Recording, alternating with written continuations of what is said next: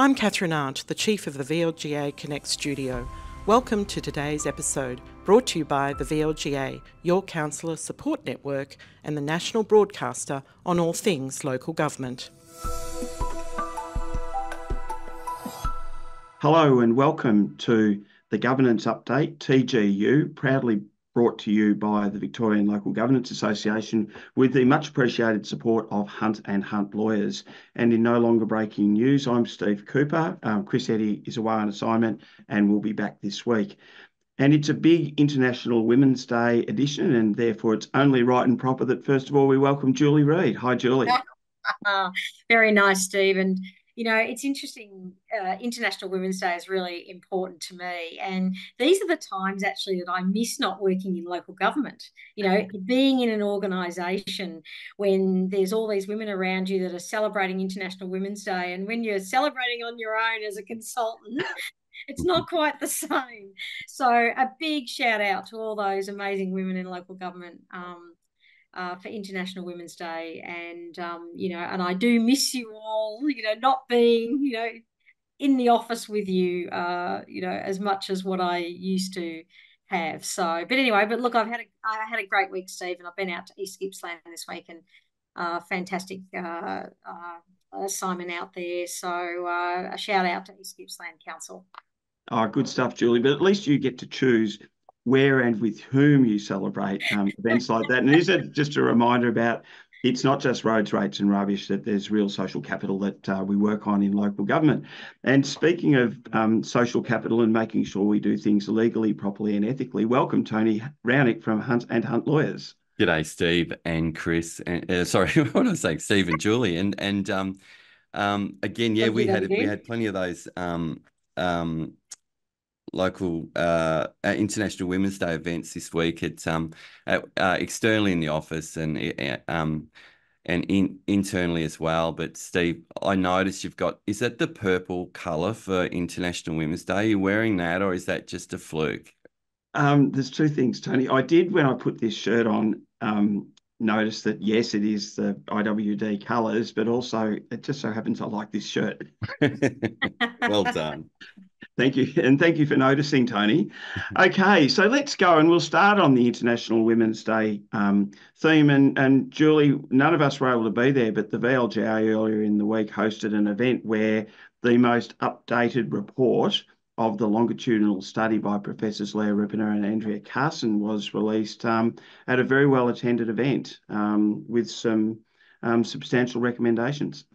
Yeah, I believe so, Steve. And these are Professors Ruppaner and Carson. And I believe that what's happened is that La Trobe University have teamed up, I think, with Melbourne University, and they've done this significant amount of work. And it's interesting because what they've focused on is they have interviewed 19 councillors and ex-councillors, I believe, women, that is, and had some really significant findings from these women that they've interviewed.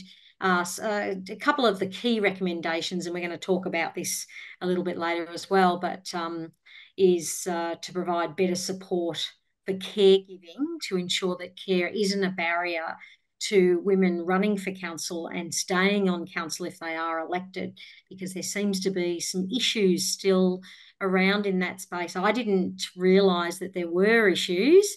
I thought that, you know, women were being provided for childcare to be able to do the role as a councillor, but didn't realise that there were still some barriers there. So who would have thought, sorry, Julie, to interrupt, who would have thought that one of the findings was that women who avail themselves of the childcare allowances and so on might be somehow shamed for doing so?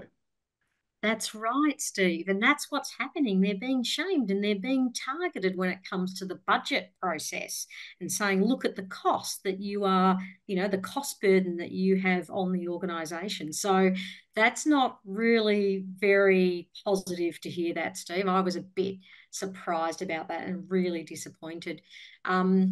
The second key recommendation was, creating this greater oversight to stamp out the incivility, bullying and harassment issues. So there's a lot of this stuff still going on, Steve, and it's just, so frustrating to hear that so much of it still goes on. And they've had some real stories being told, etc. And, they're sort of calling on now, what kind of things need to be put in place to be able to stamp this out. And there's been an interesting report on ABC this week where Professor Carson has been interviewed. So happy to outline a little bit of that as well. Yeah, let's, Julie, and I should just before we go to that ABC report, note that the VLGA is recorded in the papers and the application for that particular research as a support organisation, and in fact, the links will be in the show notes, but the VLGA media release regarding that event will contain a copy of the report if anyone would like to have a read of that, and it's certainly a worthwhile document. So let's go to the statewide morning show in response to that report. That was yesterday, the 7th of March, hosted by Jonathan Kendall. And Jonathan and it's at the start of the show and goes for about 20 minutes if anyone wants to hear it, and we'll post the show notes. But Jonathan Kendall interviewed firstly Professor Andrea, Carson, and then Ruth McGowan, who has done a power of work in this particular space. So what were your thoughts, Julie? Yeah, well, it was interesting because they opened it by saying that this is a focus on bullying at work. And so that was the theme that ran throughout the whole program. So Professor Carson, as we said, that was from La Trobe University, surveyed these 19 local female or ex-female councillors, and they covered metro, rural and regional areas. And they said many of them have been the victim of harassment and bullying, and they said it was part of a 4-year project. So the purpose was to look at also why we don't have gender parity in local government, and this is something that Ruth has been also pushing, and we'll hear a little bit about what Ruth's been saying today because she's released a bit of a report back today on LinkedIn. So, but with the report, one of the key findings was that attrition in local government was due to the experience of that hostility and the instability, which was gender-related. So experience of gender abuse, and that's why councillors are sort of giving up their role because of that reason, which is really sad to hear.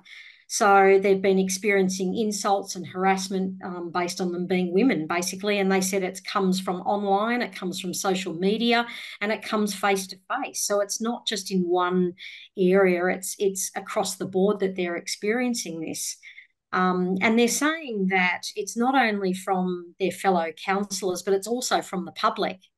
So it's a bit of both, but they're saying they're actually experiencing it more from their fellow councillors, which again is a little bit sad to hear. So they started to talk about some solutions, and some of these sound very familiar. Things like the uniform code of conduct across all councils. We know that that's on the cards anyway. Greater powers to the local government inspectorate to dish out the consequences to the repeat offenders. So they talked a little bit about that, but anyway. But if we talk about this parity, there was this talk about this parity of female versus male councillors across local government. And in Victoria, we're actually not doing too bad. We're doing better than some states. I think we've got about 43%, I think, yes, of female councillors at the moment. So better than some states, but we could, certainly improve on that. They talked about this issue of the childcare and the challenges of young women in particular signing up to become councillors when they've got these childcare pressures. And sure, we've got provisions for them to be paid for childcare, but if you're getting bullied or harassed or targeted because you're using resources to be able to have childcare while you're a councillor, then that's that's not good either, because then they're not going to step forward and put up their hand. So they're saying there's a real issue around these younger women, coming to the table and becoming councillors. And we've seen some really, really powerful, really successful young women being councillors across the state in various councils. And so, we want to be able to see that diversity coming out in council. So there's a big goal for gender parity, and that's by next year. The state is hoping for there to be that gender parity, that 50-50 split. Now, Ruth McGowan is a really, really amazing advocate for this particular space, and she's encouraging women to run for local government, acknowledging that it's a tough job. But she states that women who seem to run have more electability than men. Yes. Did you know this, guys? No, that a greater proportion of women candidates actually get elected. And I think really, Julie and Steve, that's where we should be focusing in terms of the proportionate numbers, not on who gets elected, but the candidates. Have we got a proper cross section of gender, ethnicity, all these things in the candidates? Because I think when we focus on who is elected, we're now getting judgmental about which candidate was a better candidate. I think the public will get it right if they get the option of a genuine cross-section choice, and we can encourage candidates or potential candidates that are not stepping forward either because they feel that there's some economic disadvantage, there's some likelihood that they'll be harassed, that they'll face some discrimination, or there's something else that's holding them back from putting their hand up as a candidate. With the Breaking Barriers report, there were 4 recommendations. I think a lot of the answers for me are in this educational issue around perceptions. One of the recommendations is that, as you say, there's this concern about this perception of a negative perception about expenditure on child care expenses. But I'm not convinced that you're going to solve the right way to solve it is by saying we're going to hide the costs, we're not going to publish them. I just think that that's an extreme solution. But I like this notion of promoting the equal utilisation of childcare regardless of gender, and then placing more resources into the sector to deal with this issue of online harassment, online bullying. I think it's not confined to local government. We know it's an issue in our schools, etc. But clearly, it's having a detrimental effect on people at the other end of it. Yeah. And it was interesting in this report, Steve and Tony, that they were sort of saying, well, who's responsible for this bullying behaviour? And it was a combination discussion of councillors calling it out and the CEO calling it out as well, and everybody working together, because it's everybody's responsibility to try and manage this bullying behaviour. So interesting. Now, they were talking about this structural reform that's coming. We know that that's in the wings, whether or not that's going to help. But the other thing they mentioned, which I think Ruth mentioned, was the uplifting of councillor allowances. Because there was a question, I think, put by someone, Steve, I think in the public, about whether or not councillors should get paid at all. But anyway, yeah, interesting. There was a bit of input, Steve, wasn't there, in this report? There's a bit of input from the community. I'm not sure about the report, Julie, but thanks for giving me the opportunity to talk about the input from the caller to ABC Victoria statewide.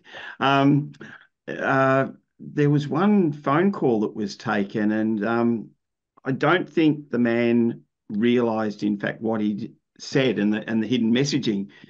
Basically, the call was that this is all woke, that the La Trobe University has a woke agenda, and how outrageous that a report could be based on 19 interviews, notwithstanding that they're longitudinal. And I don't know, Julie and Tony, one of the things I think in life is I wouldn't be arguing with professors about the integrity of research. I tend to think that professors are pretty good about that. And if you think about research, Professors Ruppaner and Carson put their reputations on the line by publishing research.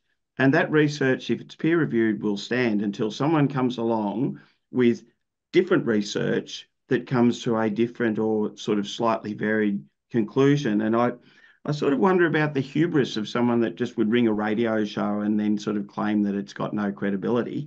I didn't take that very seriously and just thought, who is this fellow that, is questioning, like you said, robust research. Absolutely. But anyway, you take it with a grain of salt and you move on, don't you? But isn't it the case that whenever we get an answer that we don't like, we leap to criticising the research? Now, yeah. Tony and Julie, you've talked to councillors across the state, as have I, and candidates. In fact, I think of times where I know there are candidates who have researched into the culture of council organisations and decided not to stand. And so to the point that caller made about let's elect the best person, well, one of the ways we're going to elect the best person is by removing those barriers and having, giving opportunities for people to stand. Yeah. I think that's my kind of editorialising on the topic. I was going to say that the point that that it's a small sample, there's a valid point in 19 people interviewed out of 640 odd councillors, but yeah. The issue, but I think that the rejoinder to that or the response to that ought to be, well, it's not just this report. I mean, we've had a culture survey. There's a large number, so the data isn't simply coming from this report. So potential when you look at the mathematics, that's a small sample of yes. of a much larger group of councillors, admittedly. Yeah. But I think that what we're each saying today is drawn from an experience that is more than just this single report.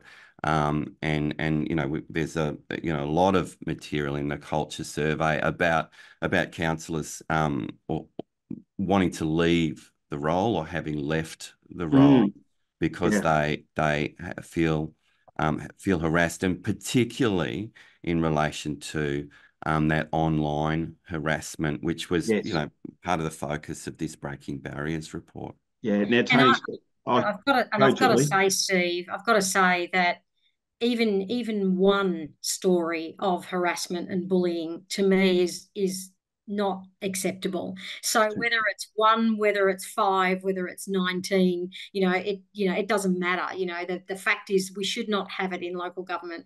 We need to stamp it out, and that's the point, really, I think. And so I think regardless of the numbers that have been interviewed, the fact is that we've got multiple people that have experienced this, and we don't want to see this in our sector because we want to attract really good candidates to run and to be champions for our communities. That's what we want. And look, interesting that Ruth McGowan, her statement this morning, Steve and Tony, was really good.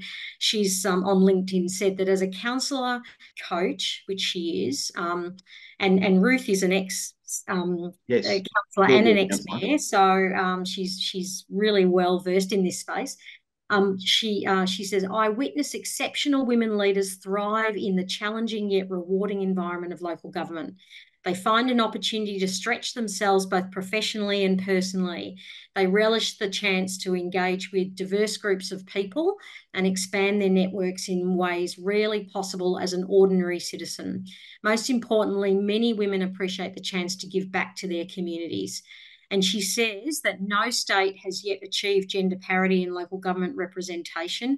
And here in Victoria, we need 1,000 women to stand to reach the state government's gender equality goal of 50-50 by 2025. So it's about getting 1,000 women to stand. And that's, I think, on the back of what Tony said before, getting that gender parity even at least to stand is a significant step forward. So I was so excited to see this work come through, and so excited to see some of the findings and what that means for us going forward. And hopefully, cross fingers, this message is getting out to some really really talented women across different local government areas to run for council. And to Tony's point, Julie, the more exciting thing too is that if we create an environment where women are more inclined to stand, then other diverse groups will also have barriers removed, because of the nature of intersectionality, I suppose.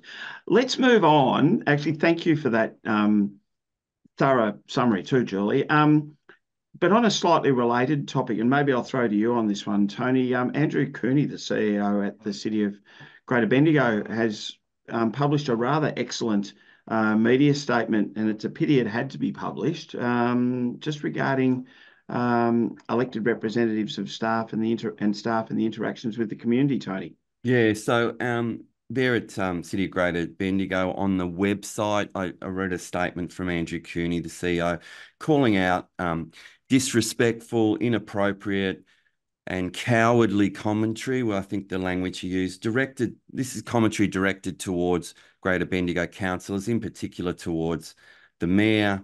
A statement there that I absolutely agree with from the CEO was that councillors aren't fair game just because you're elected by the community. You're not just, fair game to be criticised for, your personal attributes, your physical attributes, the way you talk, those sorts of things, just because you're an elected official. That's just wrong and not appropriate. And I think it's a strong statement and a good statement. And I appreciate that there is a bit of angst in that community at the moment. It relates to the expenditure of money for councillors, the mayor, and someone to go on a trip to Portugal in Europe. And it's reasonable for the community to have an opinion about that. Absolutely. It's reasonable for the community to take a view as to whether that expenditure is appropriate or not. But I think what's being called out here, or what I'd agree with here, is that when the criticism falls into the personal and, the disrespectful, rather than, is there a better way we could spend this money? Is that, well, what value are we getting out of that expenditure? Well, isn't the point too, Tony, that we could get excited about town planning, about capital works decisions, about service levels? There's a whole lot of things that people could get angry about. And I think Andrew's point's pretty good, like play the issue, not the individual.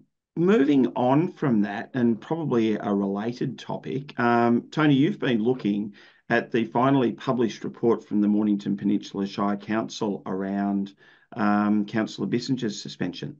Yeah, we mentioned this last week, didn't we, Steve and Julie? And yes, it's been subsequently been made available, the Arbiter decision. This is a decision interesting from Joel Silver, who not only is a barrister, but he's a former councillor and deputy mayor in the city of Glen Ira. So he's got some, real... A highly respected Joel Silver, we could say, Tony. That's right. And this decision's really about...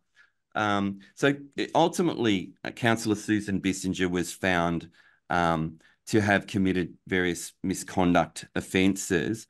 But the decision really relates to whether a councillor, in this case, Councillor Bissenger, reasonably knew the basis for the CEO imposing a staff councillor interaction protocol in relation to her dealings with council staff.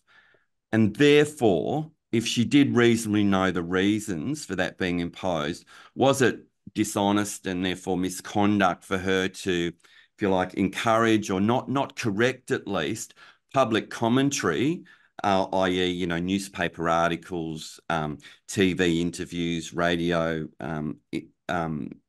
interviews, emails from the community that were all suggesting or speculating that this council or staff interaction protocol imposed upon Councillor Bissenger by the CEO, that speculation, and that was because of her, non-PC opinion on an issue, the flying of the intersex flag at civic offices. Her failure to correct that when she ought to have reasonably known the true reasons for the staff interaction protocol is what this decision is really all about. So there were some key facts. There was in September of last year, there was what was called an external mediation held at the council by a local government lawyer, where Councillor Susan Bissenger, Councillor Steve Holland, and the CEO, Mr. Baker, all participated. And ultimately, the result of that mediation was a document called a mediation agreement, or really a settlement agreement, if you like, which had a confidentiality clause in it, and all the parties signed that. But the mediation itself arose because of concerns with Councillor Bissenger's use of emails, social media, her interactions with staff, including some emails that were sent about the flying of the intersex flag. But the purpose of the mediation was to avoid this more formal process under the Code of Conduct provisions for a formal mediation through the Principal Conduct Registrar, or formal arbitration, I should say, through the Principal Conduct Registrar. So what then occurred in terms of the arbitration itself?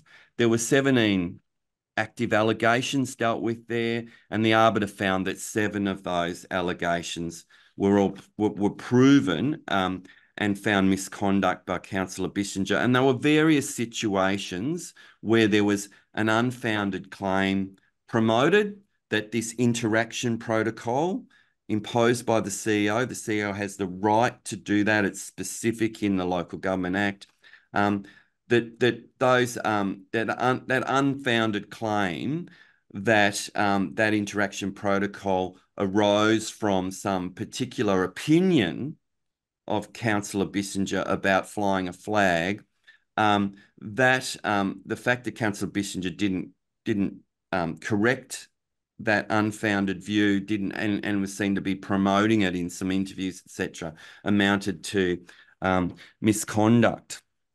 And there were various instances of that. There were guest appearances on 3AW radio. There was an appearance on Sky News. There was articles in the local media.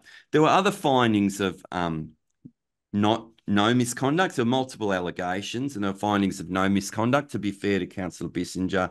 There were various comments that she'd made about events, about an email about membership of the Australian Local Government Women's Association, etc., that were just regarded as robust debate. But the key here related to that notion of her responsibility, or to know the reasons for the imposition of the protocol. Now, there was some criticism, I guess, or in hindsight, of the protocol. And one of the lessons, I think, for CEOs is it would be good if these protocols are introduced, that there is a specific element of the protocol that gives the basis. Why is this occurring? What's this, if you like, a statement of reasons? Tony, were there any particular obligations by the Arbiter that you think are worth raising? Yes, Steve, actually, there were, and even in relation to some of the findings of no misconduct in relation to some of the allegations. So, for example, there were certain emails sent by Councillor Bissenger that were the subject of allegations of misconduct. For example, there was an email chain where Councillor Bissenger described the councillors woke. The Arbiter said that they were rude and unprofessional. It was rude and unprofessional language, and it really shouldn't have been sent, but didn't amount to misconduct. It was just sent to an internal audience, not to the public at large, was directed towards council's decisions and not about the CEO or other councillors personally. Similarly, language about an email Councillor Bissenger sent in response to an email from Councillor O'Connor about Councillor O'Connor intending to propose a motion concerning the Voice to Parliament referendum. And Councillor Bissenger's response was that, council's already seen as woke and out of touch. Her language was rude, the Arbiter found, but it focused on the issues, not the person, and therefore it was robust debate. And the final one I'd raise in relation to that, just because it's a bit a bit about popular music, Chris, Julie, and Steve. You would listen to Tub Thumping by Chumbawamba. Be one on your that would be playlist, Steve. That would be the I get knocked down, but I get up again. That's the one, Steve. I reckon Chris is listening to that on his cruise at the moment. Yeah. Not. So there was an email sent by Councillor Bissenger to all councillors, the CEO and a council officer, that included a YouTube link to this 1997 single by Chumbawamba, and the applicant suggested that Councillor Bissenger was, by doing that, she was implying that her views are unfairly disregarded by her colleagues and that she just keeps fighting on and that. And the Arbiter said that submission by the applicants was a bit imaginative, that Councillor Bissenger had sent a stupid email without much thought, but again, it was not that the allegation didn't amount to misconduct. So the clear misconduct elements again are that need to acknowledge, correct that misperception in the community as to the reasons for the imposition of the council or staff interaction protocol and some learnings, I think, in future for governance officers, CEOs, in terms of drawing up those protocols, having a statement of reasons would be helpful. Yeah, Tony, thanks for that commentary. Julie, I know this is an area that's interested you over a long period of time, but isn't it a pity that just in the way that the council does its business or at the stage of mediation, that it wasn't possible to address these earlier without going to the trouble and expense of an arbitration? I know, Steve. And, obviously the council's gone to expense for mediation as well. So it's a double whammy in this circumstance. It is unfortunate, but, this seems to be a bit of a trend that's happening now across the sector. These costs will be targeted by communities. No doubt there are some communities out there that are concerned about this kind of behaviour and what this is costing the council. So yeah, I'm concerned about it. But look, out of this arbitration, what I'm quite pleased about are some recommendations and some clear guidance in relation to those interaction protocols. I think because possibly they have not been sort of tested so much through these arbitrations. And so there's some good tips there for CEOs and governance officers to be able to have a look at and just finesse and make a little bit more watertight for them to be more effective. So I think that's the good news that comes out of this one, even though we know that kind of behaviour is not something that we want to see. But anyway. And just a final comment we should have there, Steve and Julie, is that possibly, this isn't the end of this one, because the Arbiter pointedly did ask Councillor Bissenger made a ruling that Councillor Bissenger should submit a draft apology. Yes. Now, Councillor Bissenger didn't submit a draft apology. I believe she gave some reasoning, I think, which was, well, I'm not going to apologise for something I feel I didn't do. But it was an interim order, if you like. And so there's a question as to what are the implications for failing to comply with an Arbiter requirement like that, because if you look at the definition of serious misconduct in Section 3 of the Act, one of the elements that makes it out is failure to comply with the order of an arbiter. So potentially, arguably, that's something that could be referred to a councillor conduct panel. Yeah, and Tony, I know you've had an interest in the past in this topic of apologies that might be seen as somewhat disingenuous.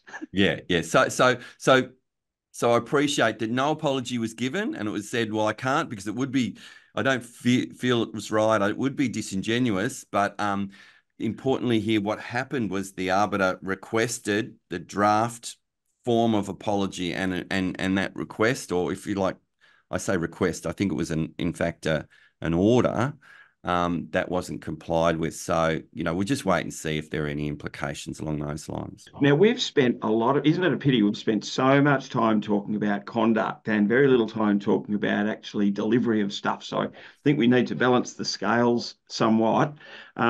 So on a completely different tack, I saw a terrific LinkedIn post from Tammy Smith, the CEO at Yarriambiack during the week. And I know you saw that too, Julie, around the construction of affordable housing. Yeah, I was really excited, Steve, because obviously planning's my background, and I'm really interested in the housing space.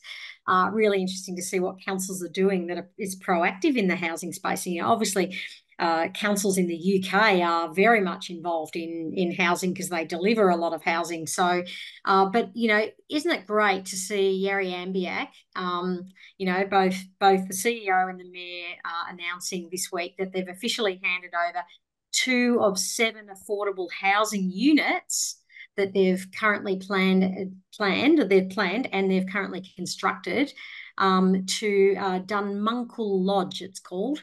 So they have constructed these units in Murtoa. And tell me if I've... Murtoa. Murtoa, yeah. Yep, okay, good. I don't know Murtoa. So I just want to Possibly make sure the I had it. scene, I'll get this wrong, Julie, possibly the scene for filming of The Flying Doctors, but correct me if I'm wrong. Okay. I need to go to Murtoa. Okay. It's the Wimmera Mallee Footy League or actually, something like that. And in the interest of tourism in the Wimmera region, the stick shed at Murtoa is worth a look. So yes, you do need to go, Julie. Now I'm curious. So I'm looking forward to getting an invite to go out to Yarriambiack sometime. So anyway, look, so look, they're recognising that they've had some support from the Murtoa Community Asset Committee of Council and the Victorian State Government through the Regional Infrastructure Fund, which is, great to see these kind of joint ventures happening with, state government support. So what they're doing is they're also rolling out some other housing units in Woomalang. Okay. Yeah. In Warwick too, I think. Warwick, Ruppaner, and Hopton. That's right, yeah. Sorry, I had to help you out, Julie. Yeah, thank you. So they've partnered with reputable people, a trusted not-for-profit aged care provider based in their shire, and they're now delivering these affordable housing units. Isn't that a great contribution to the community? They must be very proud, and they deserve a mention. So yeah. Good on you, Yarriambiack. Good on you, Tammy. And congratulations to the councillors out there and Mayor Zanker. Yeah, and viable country towns are really important to our rural fabric. So I think that I hear what you've said, Julie. I think it's terrific. Can I just also make a note, though, that Regional Cities Victoria has identified that a lack of trunk infrastructure like water pipes and sewage plants is holding up the release of extra land, and they are calling on government to directly fund this enabling infrastructure so more housing can be unlocked without driving up land prices. So a plug not only for that topic, but also for our regional council advocacy groups, I suppose, for the work that they do to enable this sort of thing to happen. Yeah, and I've been hearing more about this, Steve, recently, about this is a common challenge for, these rural and regional councils, and must be a bit of a frustration for the developers as well, I'd imagine. So, really good advocacy around that. Right. So it's not just planning red tape, Julie. Let's move on. A couple of events are coming up, and I should have mentioned before that the VLGA on the 21st of March is hosting a global executive panel increasing gender equity in local government. I should have said that before, with panellists including Sam Plum, the Chief Executive of Westmoreland and Furness Council in the Lakes District, beautiful, in England, and Dr. Grace Vickers, the Chief Executive of Midlothian Council, just south of Edinburgh, about gender equity. And the global executive panels are inevitably a fabulous way to spend a couple of hours of an evening. So details are on the VLGA website. The other one is that Fast Track, the annual councillor development day, is next Friday, I believe, at the Melbourne Town Hall. Tony, are you on the speaking roster? Look, I am the least interesting panelist speaker there. Let me tell you, Councillor Mia Shaw from Wyndham, the Mayor at Wyndham, Councillor Amanda Stone from Yarra, Councillor Trent Sullivan from City of Greater Geelong, Darren Ray, there's a name we all know, former councillor in Port Phillip who's involved in the sector, Samuel Wilson from Swinburne, Cos Samaras, of course, very well known political commentator. So on the topic of leading under pressure, that's the theme for the day. It's at the Melbourne Town Hall on the 15th of March. I think Sally Capp is doing the official opening as Mayor of City of Melbourne. So get along to that one, folks. I think there's still tickets available. Yeah, so yes, there are a few last-minute tickets available. So get in early, any councillors who are interested in going along to that. Can I actually, while you're talking about City of Melbourne, bit of a segue, props to them, because I had reason to call their customer service team during the week and had a fabulous experience where the issue that I had was resolved pretty seamlessly. So good on them, and they don't know who I am. But the other thing I did notice, listening to the recording while I was waiting to speak to someone, they have a thing called View Your Fine that they advertise, and they say that if you get a parking fine, you can log on to the council website and view the photograph of the issue. And I think the words are something like, before deciding what action you may choose to take. And I thought, what a great use of technology to streamline that interaction rather than someone just immediately, calling the officer and having a rant. Sounds great. Yeah, so, props to Melbourne City Council. Moving on to arrivals and departures. Peter Stephenson's been reappointed as the administrator at Strathbogie Shire until October 2024. Tony, no great surprises there. No, so of course he was appointed the interim administrator back in when was it? In December of last year, for that 3-month period, which essentially has just expired, and now he's been appointed, I think, in a permanent role essentially, and we'll have councillors return in Strathbogie after the October elections this year. And Julie, one that's really interesting, and I don't think anyone will have seen anything like this previously, but I did see a report during the week of what's called the extraordinary case of the Queensland councillor seeking re-election while fighting a murder charge. Yes, Steve, and no doubt you've put this in the show notes, and the Guardian has reported on this incredible sort of story. So I think councillors and council staff should have a look at this one.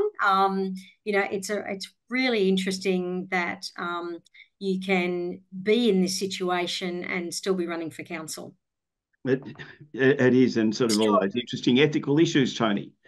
Yeah, well, because not convicted yet, but I agree it's unusual to see someone with such a significant charge running. Of course, if they were convicted, they'd be disqualified automatically. Let's say this council is suspended at the moment on full pay, $160,000 salary on full pay. Nice work if you can get it. But he does intend to plead not guilty. So to be fair to him, it's Councillor Ryan Balden Lumsden in Gold Coast City Council. The election's on the 16th of March, so we'll know fairly soon as to whether the constituents of his, I think they're called divisions up there, the wards, his divisions take the view that he ought not be their representative with these charges hanging over him. We'll soon find out what they think. Yeah, it'll be interesting to see what numbers he gets to support him, bearing in mind he's got this hanging over his head. So it might damage him reputationally anyway, where he may not get the support. So, anyway, worth a read, I think. Worth a read. So as you said, Julie, it's on the show notes. So that Steve, sorry, I can't be facetious. All the councillors watching this in Victoria will have just dropped their jaws when they heard the $160,000 you get paid as a councillor in the Gold Coast. That's right. Makes our measly allowances look pretty insignificant. Yeah, I'll just remind people of the salaries, the executive salaries at the News Limited organisation before people get too excited. But anyway, that just about winds things up. Julie, big week for you next week? Yeah, big week for me. Heading up to Wodonga next week, so really excited about that. I love the team up at Wodonga, so look forward to the road trip. And look forward to seeing you with Chris and Tony next week. Tony, you'll be preparing for fast track. I presume that'll take up a bit of your week. I just thought too, though, you being a Ballarat boy, maybe we should close on a somber note, noting the tragic events in Ballarat, but also giving a nod to Des Hudson for a terrific job. Yeah. So as the whole of Victoria, but particularly the Ballarat community over the last month or so, has been going through some really a traumatic time with the disappearance, and now it seems that we believe the tragic murder of Samantha Murphy, and the Ballarat City Council has played a really significant role in being a voice for the community in terms of how they can assist the search. Speaking, the truths that the community are feeling, speaking on behalf of the family at times, and urging, people to, not speculate, etc. And Councillor Des Hudson, as the mayor of Ballarat, has been everywhere. He's been in the media constantly, and I can imagine it's been a significant load on him and his colleagues as well at Ballarat Council. But I think Des has been speaking really well from the heart, really articulately, and congratulations, Des, and keep up the good work. And we hope you get a bit of a break over the long weekend. Yeah, well said, Tony. Here. That's been the governance update for this week. Chris Eddy will be back next week on the governance update, brought to you by the Victorian Local Governance Association with the support of Hunt & Hunt Lawyers. Thanks for listening.